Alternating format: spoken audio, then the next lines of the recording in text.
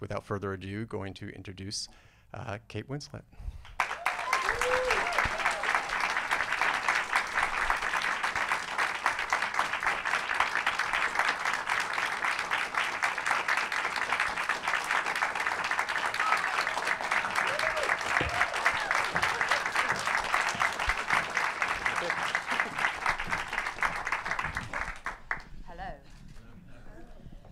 Microphone really necessary? You just have to project. I could have started out by listing, you know, all of the films in your filmography. You know, it's been kind of amazing watching the variety of films you've been in. But just to start with, I just want to welcome you back to the New York Film Festival, because this is, I think, the 4th or 5th film you've had here. You've been here with Little Children, yep. And also Carnage, yes. And Steve Jobs, of course, and now Wonder Wheel. So, and among those, we had an opening night film, a centerpiece film, and a closing night film. So we're probably going to have to invent a new event for the next film that you do. I'm up for that. Okay. But you know, with Wonder Wheel, I guess I'm just curious, you know, how you got started with a project like that, because it just seems, in many ways, you know, tailor-made for many of the challenges you like to meet as an actor, and if, you know, complex role and how it develops over the course of time. And there's like a cinematic aspect, but also kind of a stage or theatrical aspect in the way he's filming it. So, I mean, when did you first read the script for that, or when, you know? So, good evening, everyone. Thank you for coming. It was last summer, and my agent phoned and said, okay, Woody Allen wants to talk to you. Right. And he's going to send you a script, and he wants you for the lead, but he wants to talk to you. Right. Anything else? Nope. She didn't know anything else. So I sort of immediately went into, oh, hi, sorry, I've just seen people I know, hi. I sort of immediately went into this state of, you know, definite sort of panic, but incredible excitement and fear and trepidation and anticipation and all of those things that you would feel if someone told you that Woody Allen was about to phone you up. So I had to wait for the phone to ring, which it did. Hello? Woody on the end of the phone. Oh, hi, this is Kate. Hello. How are you? I'm fine. How are you? And already I'm thinking, you are so not being yourself at all on this phone call, Kate. You're doing an invented version of who you are, because you're so terrified already that he's not actually going to give you the part that apparently he's already given you. And so I was not myself. I felt like I was giving a bad telephone audition. Anyway, he said these extraordinary things. He said, well, I have a script that I wrote, and I very much thought of you. And, you know, you're probably going to hate it, but, you know, and if you don't want to do it, you can just go on and have a more fulfilling life. And but, you know, I think it could be a tour de force for you. And I think you should, you know, I think you should, you know, have a read. And, you know, you're probably going to hate it, said it again. You know, so it goes on like this. Can we hear the whole conversation? This really was the whole conversation. And I was thrilled to discover that actually I was just laughing. I just ended up laughing. I said, okay, well, I'll read it. Well, they're going to get it to you. I mean, I don't know how they're going to get it to you, but someone's going to get it to you, and you know, you'll read it, and you know, and we can change everything, you know. And I'm thinking, no, that's definitely made up. That is definitely the bit I don't believe. And so then somebody, a proper carrier pigeon person, came to my house with the script. And I said, okay, well, would you like a coffee? While you sit on the step and wait. Yes, okay, yeah, that'll be nice. I'm like, oh my God, someone's actually waiting outside the door. And so I sat on the stairs at home and read the script and sort of couldn't move really. And I'm actually quite a fairly slow reader. I don't read books or scripts quickly at all. And I just sat there and was, I was really so stunned by this character and this incredible film that he had written. And I promise you, I said out loud, "Oh well, I can't do that." I mean, I can't. I just can't. It's. And my husband said, "What's it like?" I said, "Well, it's absolutely brilliant, but I just can't. I just forget it. I can't do it. So just please don't even look at me, and just please just don't look at me like that. I'm not doing it. I cannot do it. I can't do it." "What are you talking about?" "I can't play this part. It's too. I can't. I don't know how to. I just don't know how to." And I really thought I didn't know how to play this part. What was it that we weren't able to get your hands around somehow? So Ginny is, well, she's nothing like me, but that's not really the thing, because of course when a character isn't anything like you, that's the exact reason why you should think, oh well, maybe I should give it a go, because that's what acting is. But she felt so far out of my grasp. She felt so far away, and complex isn't even a word I think I could use, because she is those things, but it's a lot of confusion with her, and this, she's living a life that is so full of sort of not shattered dreams but proper mistakes that really made a difference to the course of her life and all of her choices. She has no choice. One day she did, and now she doesn't. And to play this character who throws it all away at the possible chance or the hope of something new somewhere else, but it's an impossible, unreachable, ungraspable fantasy.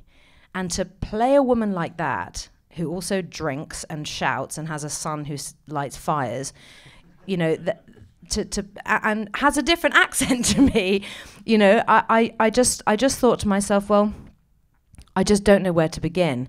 And then I looked at myself in the mirror and just went, oh, for fuck's sake, get your act together. Of course you've got to do it. Just shut up, okay, just shut up. Of course you've got to do it. And so I did. But I think we were all really terrified, actually. I think the idea of working with Woody Allen, it's so thrilling. I've been aware of him for as long as I wanted to be an actress, and my parents were so proud, the idea that I would work with him. And that was a really big deal for me as well. Yeah, and so there hadn't been any period before that you'd ever been offered a role in a Woody Allen movie. This is really the first time, or? No, I had. There was a moment actually when I had actually met him twice before for different films. One, I can't even remember what the film was. I don't think I was ever even told, but I didn't get the part. I remember skipping. Remember skipping across Fifth Avenue. I was here doing some press for, I think, probably even Heavenly Creatures or something like that. And I was going to meet Woody Allen. Well, I mean, I was nearly sick at the idea of it. And I walked in and he just went, okay, very nice. Thank you. And I thought, well, like that, I'm never going to work with him. Obviously, he hates me. And then I did meet him again for a different film, which for a minute I was actually going to do. But I had just had a baby, my son Joe, who's now 14, and my family life actually it wasn't possible. So I'm very, very lucky that I got another go around. Yeah, and I mean, it's such a wonderful part that you can really dig into. It's a real showcase. And kind of in a literal way, it's a showcase, because what was fascinating to me is that the home, where you live with your husband in the film, it's like a stage. I mean, how that probably was interesting for you as an actor, that you have a character who's kind of aware of herself playing a part. She even says a lot of points, I'm just playing a role. I'm not really this person. Well, that's another reason why she was so difficult, because I think that every step she took, every breath she took, and every moment of her life, she just kept thinking, this isn't really me. This just isn't me. And yet the tragic thing, of course, is that it absolutely is her, and it's what she's made her life, and that's it. And she can't blame anyone else for it. But that set, actually, the set where we Humpty and Ginny's apartment, it was extraordinary, and it was a little bit like being on a stage. I remember when Jim, when we first walked in, we thought, oh no, there's too many things in the way, and we even tried to get the set director to chop off a bit of the kitchen counter, didn't we, Jim? And I sort of couldn't. I was like, what are we doing? Woody's going to absolutely kill us. They said, no, he'll probably be fine about it. And we thought, oh, okay, well, can we actually chop that bit of the kitchen counter off then? Because like there should be more of a thoroughfare here, and there's too many things in the way.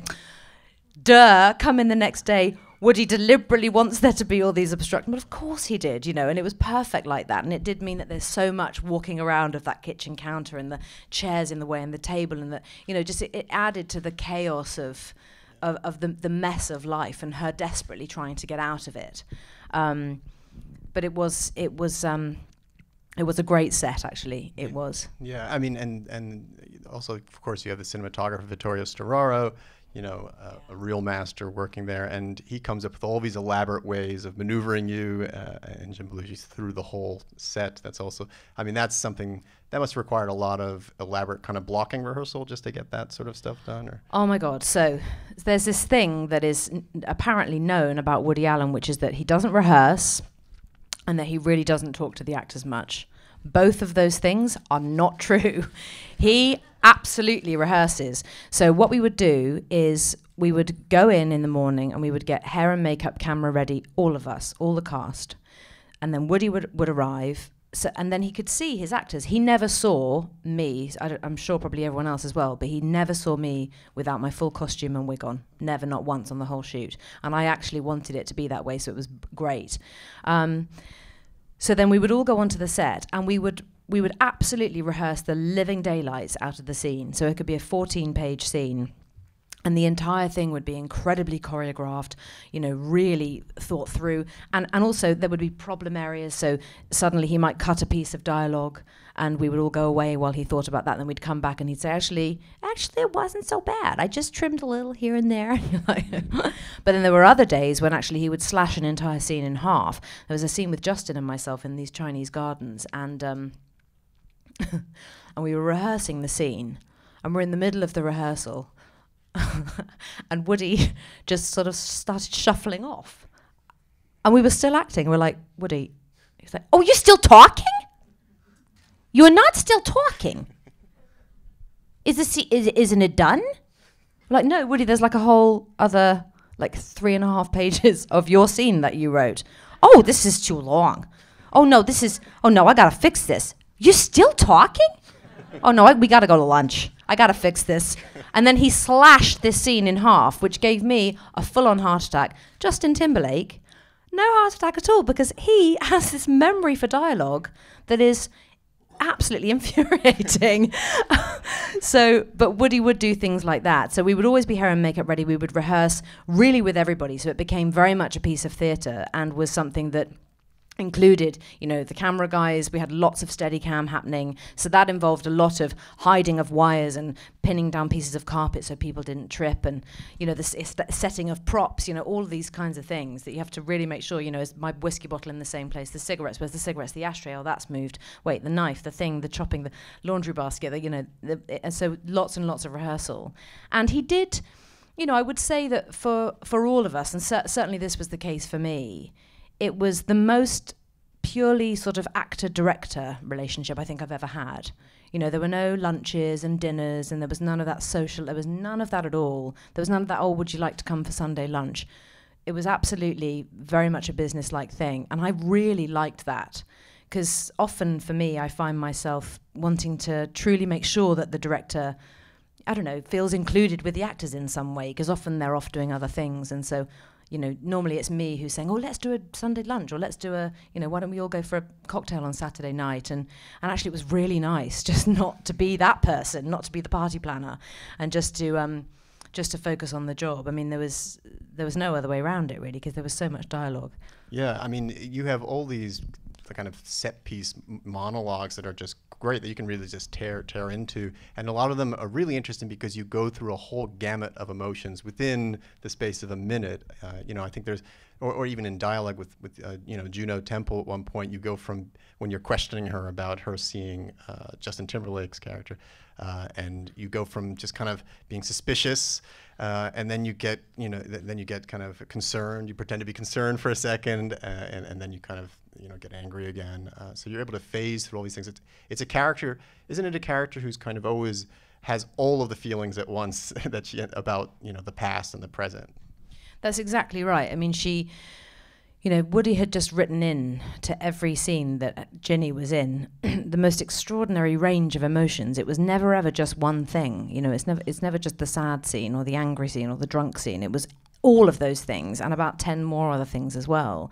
And I did find that I found it was a real balancing act because, of course, you know, I mean, like even the choice of dialect that I did for her. You know, I absolutely could have been that girl. I could have spoken like that, and I could have laid it on thick, you know, and I could have done that thing that we've seen done before. And I just didn't want to do it. I wanted to find another way of making her a whole and proper person that I had never seen before, let alone played before. And so establishing even the dialect was something that actually Woody was really good about this, because I thought, oh, he's not going to want me to send him a tape of me, you know, doing some of Ginny's lines or something. But I sort of said, look, I'm going to have to know if I'm doing something shit or something that you like, because if I get there on day one and you say, oh, this, you know, dialect is awful, then I'm going to have a heart attack. So my dialect coach, Susan, and I, who I've worked with for 20 years, we sat down and we just found something that sounded as though it was from a sort of a broader New Yorkie area, which is what Woody had talked about, not specifically Coney Island, and that she had been somewhat educated at some point in her life. There had been some education of sorts, and perhaps a bit of proper theatre training. So that meant that we had quite a lot to play with, actually. And we did record a piece of dialogue into my iPhone and sent it to Woody. And it was like waiting, I don't know what it was like waiting, but it was like waiting to know whether Father Christmas was actually going to bring me a present or not. And luckily he sent an email saying, yeah, very nice, something like that. You've done a nice job. I thought, okay, I'm in. Right. Seal of approval. In. He likes me. Yeah, I mean, because it's obviously territory that he knows pretty well, just, you know, even just geographically, the general. I mean, is it in Annie Hall where they live, you know, the kid lives right next to the cyclone? I felt like, yeah, you know, living right next to the Wonder Wheel is like the equivalent for this movie of that. Well, can you imagine, you know, living next to the Wonder Wheel, living above that shooting alley, you know, the constant noise. So Ginny, you know, she's a woman who can just never, ever escape, can't escape anything at all. And just the words, you know, it's just so much to say. You know, we would all run lines. We'd share these rides home in the evening, and we would all, you know, be grateful when there was traffic, because it meant that we have more time running lines for the next day and the next day and the next week, you know, and we would just end. It was honestly, it was a real immersive, you know, diligent, committed. It was very different. It was very different to any other film. There was, you know, I haven't done many films that have been quite as immersive like that. Maybe The Reader was like that, I think, perhaps, and Little Children was a bit like that, just because it was a difficult story. Oh no, Revolution Road was a bit like that too. But that proper, just completely round the clock. And I would sleep in these sort of hour-long bursts, and I would wake up and go, is it now? Is it now? Is it now? No, it's not now. Partly excitement about going to work and shooting these great scenes, but also partly fear, also, you know, just terror that I'd missed the alarm, you know. And I would, my hands would hurt in the night, and I'd think, why are my hands hurting? And then I'd fall asleep, and then I'd wake up again, is it now? Is it now? And I'd realise I was clenching my fists, and I was sleeping with these clenched fists. I've never done that before. It was very weird. Yeah. I don't do it now, but I did do it then. I mean, it's a character. It's almost hard to leave behind. I mean, she's just this constant, frenetic kind of ball of energy. I also just want to go back a bit to the cinematography, because that's another way that all your emotions are kind of heightened. You know, these amazing scenes where they put these gel lights on you, so you'll go from like red to blue in a scene, and or they'll just kind of turn off all the colors, you know, when you're kind of getting in this very contemplative state in the film.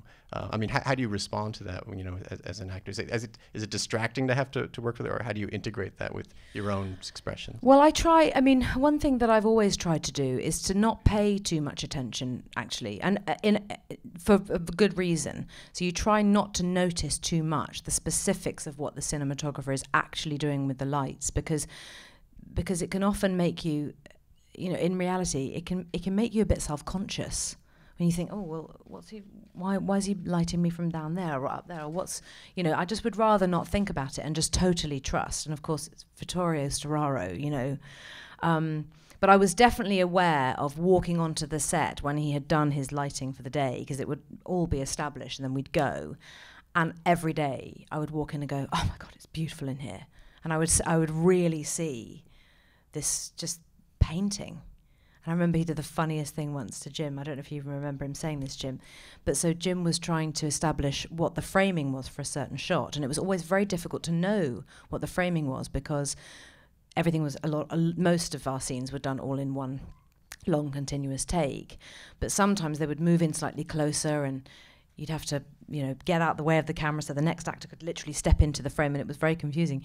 But Jim said to Vittorio, where are you framing this? And Vittorio said, it's from the waist, just the waist. So it's only your from the waist up.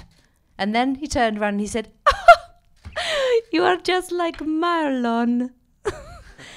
You only want to act with the part of the body that the camera can see. And I was like, no. And even I said, no, that's not why he's asking. I said, that's not. I immediately felt very defensive. But then I sort of sat back and thought, wow, that's a story to tell.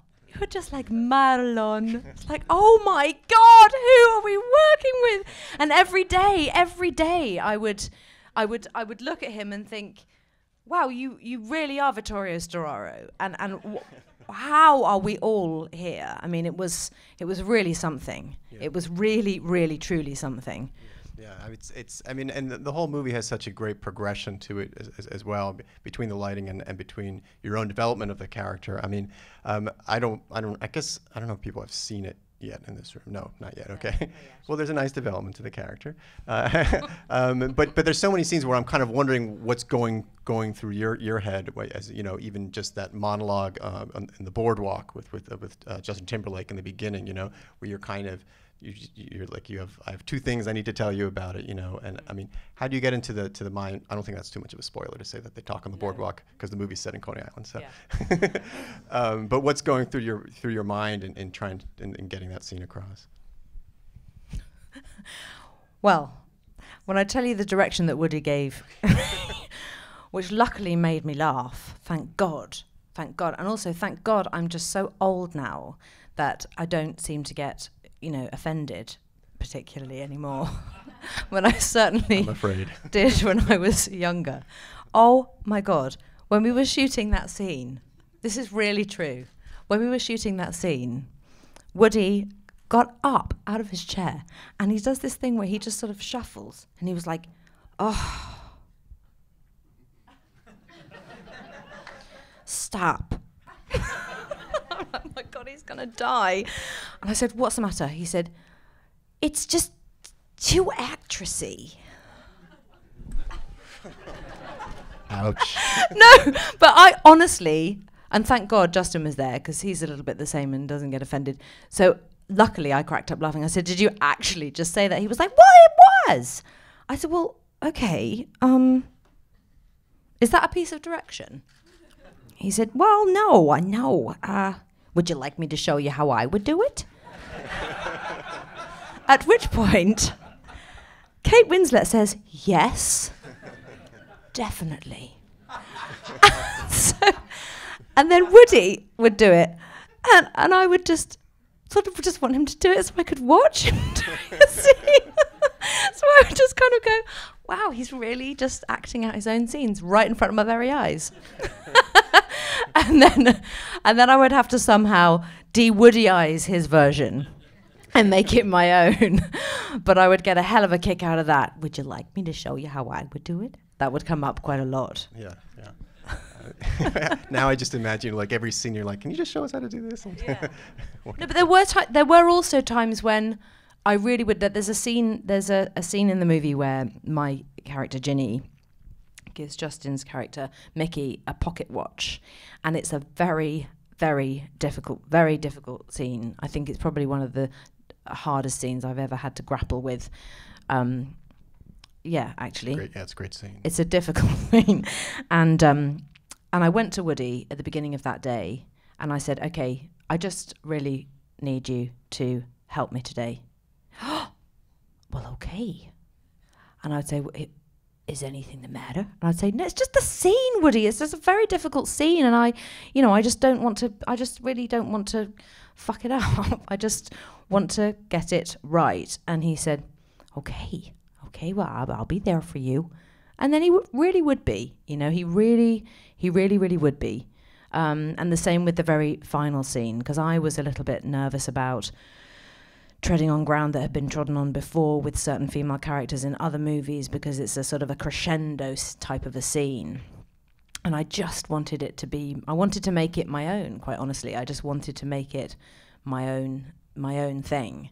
And I said the same thing to him. Then I went up to him and I said, I want you to really, you got to get me through this one. Okay. And then he did. Yeah. It was really I was surprised by that, actually. Because I had been told that he was quite awkward with actors, which he is. but awkward in a good way. But when prodded, yeah. I read somewhere in an interview that one thing that attracts you about a role is that you have to expose something about yourself, and in it. I'm curious what. I mean, it seems weird. How did you expose yourself? But but in this role, what did you feel you were able to make vulnerable, or that was a new challenge for you in this role? I think that there were lots of things about her that were challenging, but I think because she says how she feels and tries desperately to articulate what she's feeling so much of the time that actually when you have a character like that, it can get really big and it can get a bit indulgent, and because that's the nature of her world, and she's very much articulating literally everything around her, from, I feel like shit, my clothes, everything, I've got to wash my uniform, where's Richie, what do you mean we haven't got any money? What do you mean clean the fish? I've got a headache. I mean, it's a constant sort of slew of her just describing what she's going through. And that can get neurotic and it can just go the wrong side of the line. So I was constantly just checking myself to make sure I was keeping it, my side of the line and not letting her get, honestly, out of control, because also towards the story she does get a little out of control. And you have to earn that as an actor. You can't have those great scenes and not earn the right to play them. And so the whole film, really up to those final scenes, was for me very much about earning it. And not... also trying not to sort of give too much away too soon about all of those things. But I would have days when I would turn to Susan, my dialect coach, who is in this room, and I just saw her briefly over there. But I would turn to Susan and I'd say, look, just tell me the truth. Is this am I giving a performance that is something like a bad school production? Because I'm sure that I just feel like I don't know what I'm doing. And I would have days when I felt like I was just free-falling. And I definitely have felt like that a lot before, but I really felt like that, I think, every day on this. And that came from a place of just desperately wanting to really get it right, and the terrible fear that I might not. Well, my humble opinion, you did, but... you never know, though. You just never know. Yeah. I also just wanted to talk about some other films in your career, and one film that came to mind a little bit in preparing was Mildred Pierce, just because you touch on some of the same themes, just in terms of a woman at a crossroads, or a number of crossroads, and kind of having to fight for her independence in a very visceral way. And I don't know. I wonder if when you're preparing a new role, how do you does a past role like that ever come to your mind, or do you kind of put things in a box when you're done and then move on, or can you draw on past characters like that? No, I never do that. I never draw on past characters. Really at all. I mean, it's sort of a kind of a rule that I make with myself. And I think until I had children, my eldest is now 17 as of yesterday, but until I had children, I could sort of carry on being the character even after the filming had stopped and even after we'd wrapped, and I would sort of almost indulge in the experience I had just had, and I would talk it through with friends, and I would let it go. Now there's no time. It's like, okay, school run, pack lunches, off we go. Okay, just do the lines in the car. And actually, when getting ready for Wonder Wheel, anyone who could read became a script reading buddy. So my son Joe, I remember being on a paddleboard with him, and he would say, "Right, Mum, scene 52, Mickey and Ginny under the boardwalk, go." And he'd done it with me so many times that he had memorized it as well. So it became a sort of a total family experience, actually, this film in particular. But certainly one thing that I do find very useful on occasion is often playing a character who is from a particular period in time. Certainly with the American roles that I've played, like with Revolutionary Road, for example, this was set at the same time period, obviously completely different characters from totally different worlds. But actually, just the fact that I had occupied that period in time in a character before, I actually did find quite useful. And it was just bliss actually on this, just doing lots of picture reference really, and music, because I knew that was a big important thing for Woody, and he references the music choices quite a lot through the script, which not very many directors do. But of course, because he's a musician and because rhythm is he's unbelievable with rhythm. So when a scene is too long, that's why he's just like, no, we've got to stop. This is not. He can feel it. But I did, so there was I listened to a lot of music getting ready for this, actually. Yeah, I mean, they have this Coney Island Blues song that kind of runs through the whole film. And then there's one great moment late in the film where you really vividly hear one line of lyrics, "Don't pity me," and it's at this one of these really poignant moments. Yeah, but it does, acting is such a wonderful, wonderful job, and I love it. I love it, and I love making films. And it still is the most exciting thing in the world to have that alarm clock go off at 4:45 a.m., knowing that I'm going to work and I feel like I've got a secret. And I really still truly feel that way. And actually, for me, that's the best bit is the filming, and the hard bit is all the getting ready, because so much of that involves sort of actually cooking quite a lot. So if I find myself, just thinking, oh God, I still don't quite know how to play this person yet, and those scenes I thought I was going to think about today, well, I'll just make some more soup. So then I'll just sort of endless freezing of soup goes on. Secrets of Oscar winners. Yeah. This procrastinating, thing that I sometimes do, and actually I really did that on the reader, because I was lots of soup. Mildred chopping up chicken. Freezer full of chicken for practice. But Clam house in this one. Oh my God. But the reader, after reading the book over and over again, which seemed to me to be the one thing that I could do to make myself feel as though it was going to be okay playing that part. And then as soon as I had to really accept that I couldn't play her if I didn't truly understand the role of an SS guard, that's when you enter the world of seeing the things that you never want to ever see again.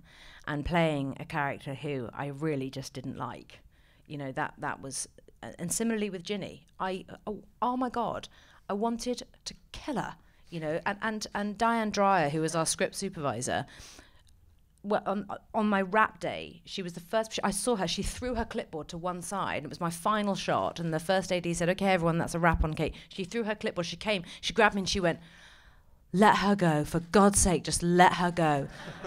And I burst into tears, which was a complete surprise, but she sort of had kind of occupied this space in me that was just but I do still love it. I do still really love it. What's the character you're most fond of?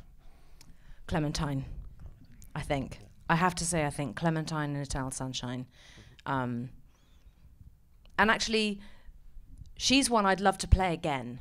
Okay. Because it was just so much fun, and the possibilities and the hair colours were just endless. I mean, Wouldn't you like to see Clementine as a 42-year-old woman? I'd love to know what happened to her. You know, I love the idea that she just let herself get really fat and, you know, just totally, you know, let go of her hang-ups about her body and just indulged in everything that made her feel happy, you know, and more hair colours and more crazy clothes. I just think that could have been fun. Yeah, Eternal Sunshine too. And I mean, I was also wondering what other films you've done that maybe you feel are sort of overlooked. I mean, I always felt like Romance and Cigarettes is just a lot of fun and was sort of maybe, you know, could have gotten more attention. But. I taped my boobs into a bra on that shoot. That's how mad that shoot was. Like, I had just had my son Joe. He was only 12 weeks old. And I said to John Turturro, John, please, please, please don't hold me to this. Please don't make me do this film because I've just had a baby. And he was like, so's Mary Louise. And I was like, oh. Okay. He was like, look, you can pump together, which we actually did. It's very sensitive to actors. But I had a dance scene. I had a dance scene with Jimmy Gandolfini. Oh, I had a dance scene with Jimmy, and I hadn't fed my baby for about 6 hours. And I do remember looking in the mirror and just thinking, should I pump now? Or should I pump after the scene? And because I was playing this woman who was very kind of blousy and brazen and curvaceous and vivacious and all of those things, I just thought, oh, sod it, I'll just pump after the scene. And so, but then I had to tape myself physically into my bra because that would have not been pretty. But that, yeah. So outtakes. Right? Inside. Okay. Inside the actor's den. Yeah, we're really getting to the nitty gritty here. Yeah, that's good. Don't start me because I am terrible, and I would tell you things that people would just roll their eyes and scream at me. Why did you tell them that story? Now I got to figure out what those stories are. Oh my God. And I mean, Romance and Cigarettes, and then I mean, there's just a whole string of films. So actually, yes. Sorry, I didn't answer your very important, intelligent question, which was, have any of my films been overlooked? I don't know. That's a weird one. That is a weird one to answer because I only ever see the things that I'm in once, and then I don't ever see them again. And so it's really weird because I don't. Some of them I mean, like I think of Hideous Kinky, and I actually can't really remember the beginning, the middle, and the end. But I will tell this story. So, not last Christmas, but the Christmas before. Was it, Niddy? Last Christmas before? We were in New Zealand. It was, wasn't it? And we saw Peter Jackson and Fran Walsh.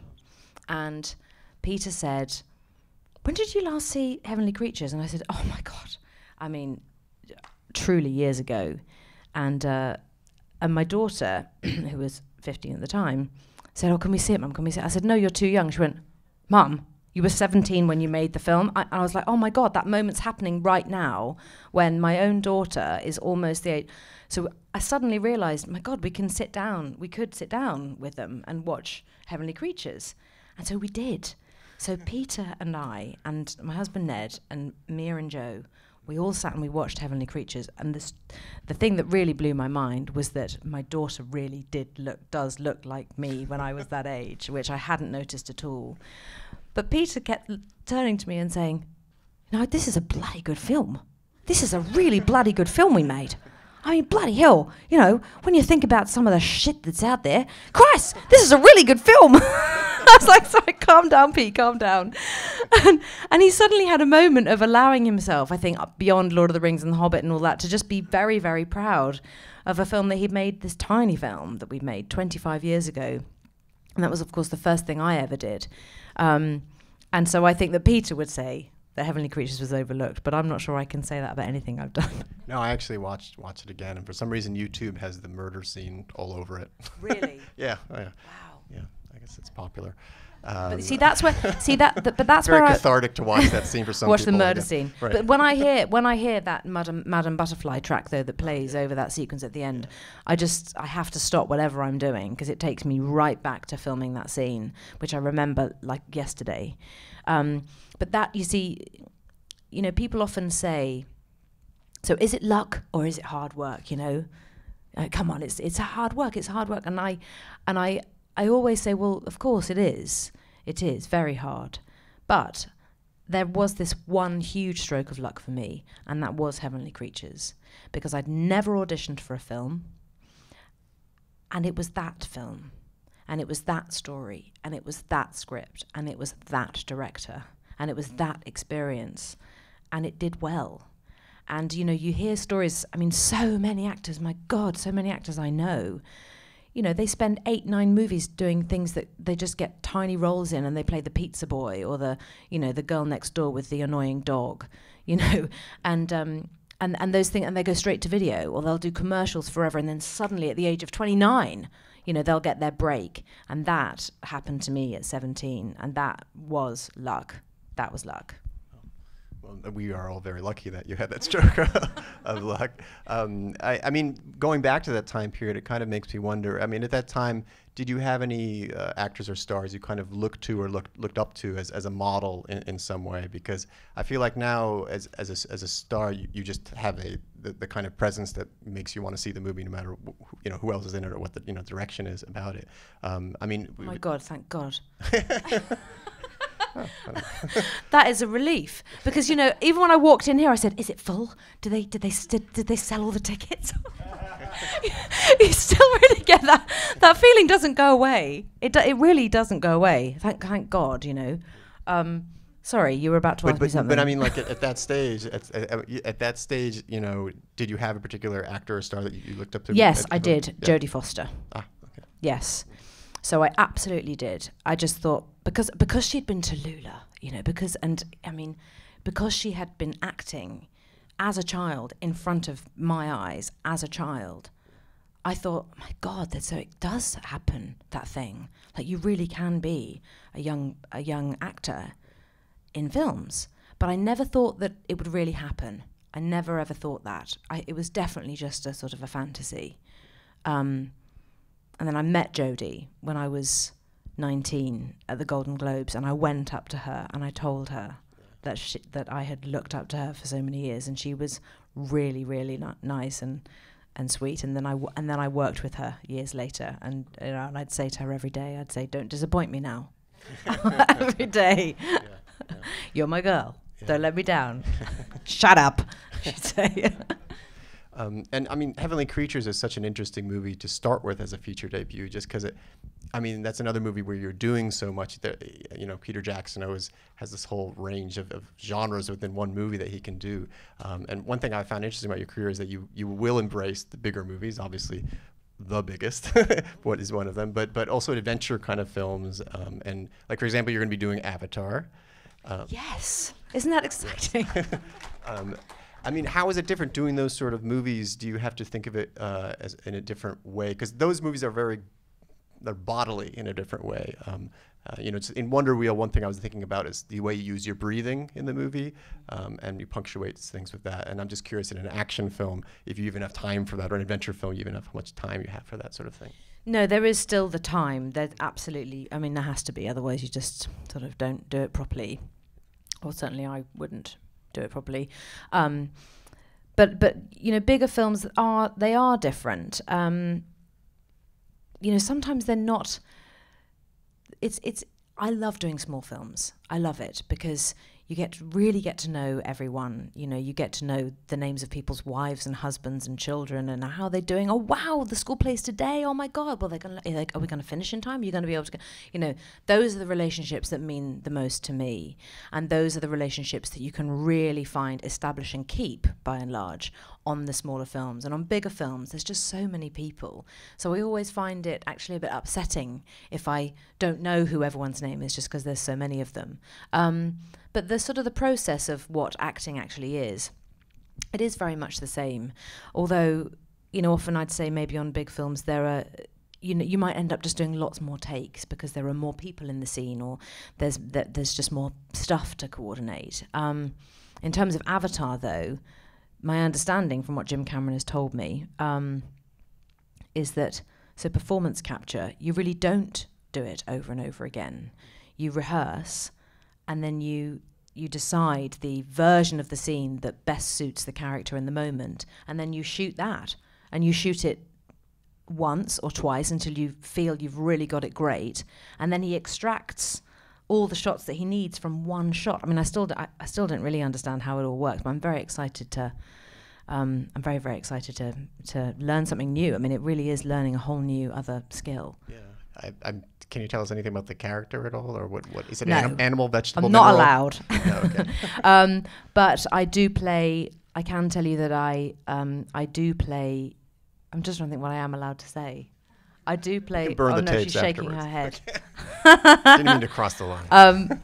No, I'm not really allowed to say anything, but Sure, it's a pivotal role, Yeah. and actually, in reality, I only have about a month on the whole of all of it. I only really have just about a month. Yeah. There's no way my life would pull off me being able to do Large two part. Avatar films. No, Sure, yeah. that wouldn't be possible. But yeah, so I'm really very, very excited about it. Yeah, and then just kind of one other general career question. I was wondering whether you consider any sort of television or episodic sort of thing like that. Yes. Yes. My God, the Scandinavians are getting it right. Okay. And the Brits. But I mean, I have to say that I do think that in the last 5 to 10 years, television has just completely transformed. It's everyone and anyone is doing it. You know, there's none of that stuff of, you know, well, there's a film actor and it looks weird that they're suddenly doing television. You know, all of that's gone. That's all gone away. And yes, I love television. I really do. Great writers, and it still feels the same as making a film. There's really no difference at all. It's still the same length of shooting days, same length of actual shoot. And that idea as well that you can tell more story because you've got more time. And we had that on Mildred because it was 5 full hours. So we didn't cut anything out of that book. It was all in there. And that's really thrilling when you don't have to, you know, trim the important edges off. And so I would love to do more television. Yeah, I really, really would. And you actually started out doing smaller parts in television, is that right? Or I did, yes. Yeah. Yes, I did. So I did a sitcom when I was about 15 with Ray Winston, and he played my dad. And yeah, when I was 15, we did 2 series when I was 15, when I was 16. And I did a kids TV drama as well when I was 15, yeah. Yeah. I was trying to hunt those down when I couldn't quite find them. Yeah, my son was actually asking me about it the other day. Yeah. He said, "So what did you look like when you were 15?" I said, "Oh my God." And he was asking me about the jobs that I had done then. He said, "God, Mum, you were working when you were basically nearly my age. You were really working." I said, "Yeah, I was." He said, "But what did your parents think?" I said, "Oh my God, what's up with these questions?" And I said, well, they were absolutely thrilled. He said, yeah, but you just must have been so grown up. And that's the thing. I actually was quite grown up for my age, at that young age. For some reason. I don't really know why. I mean, my parents were brilliant, and they gave us a lot of sort of freedom and trust and independence and things like that. And that definitely helped in terms of me feeling self-sufficient, which I've always really felt. And enjoy that. You know, I find that a very sort of empowering feeling. And I do carry that feeling actually into the job, into the work. So I really don't like having lots of people around. So often, you know, you might see actors who have an assistant on set all the time, which is very commonplace, extremely normal, and sometimes for some people it's absolutely necessary. I hate it. I could not bear to have somebody following me around like that.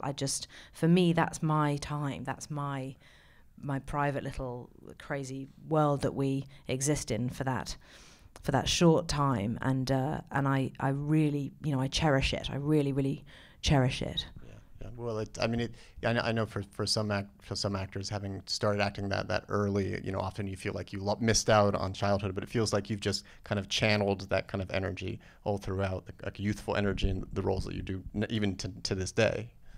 Yeah, I do. I mean, I still. You know, I turned 42 a couple of weeks ago, and I'm so shocked. Like, oh my God, really? I'm really 42. How's that happened? I mean, I know everyone feels like that, but no, I do feel in some ways that I a little bit missed out, a tiny bit. Partly, I think because, you know, I think that sort of period of experimenting, just in terms of life, really. You know, thinking about maybe other things that you want to do. You know. Having a boyfriend maybe not having that boyfriend anymore, and maybe going traveling for a year, and then maybe having a different boyfriend. And I just didn't do that stuff. I didn't, because I was working.